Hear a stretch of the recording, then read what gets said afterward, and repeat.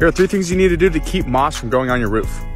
Number 1, you need to trim back any branches and trees growing over your roof. This can lead to a buildup of needles and leaves, which moss loves to grow in, as well as it blocks the sun, and since moss hates the sun, it's extra important to do this. Next, you need to brush off any debris in existing moss.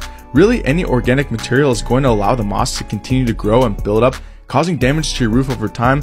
So we really want to make sure we get rid of anything on the roof, even if it's on the chimney, because moss can travel through spores and keep coming back. Lastly, you want to treat the roof with any sort of moss repelling chemical such as zinc, baking soda, or laundry detergent. All of this is toxic for moss and keeps your roof clean and safe for years to come.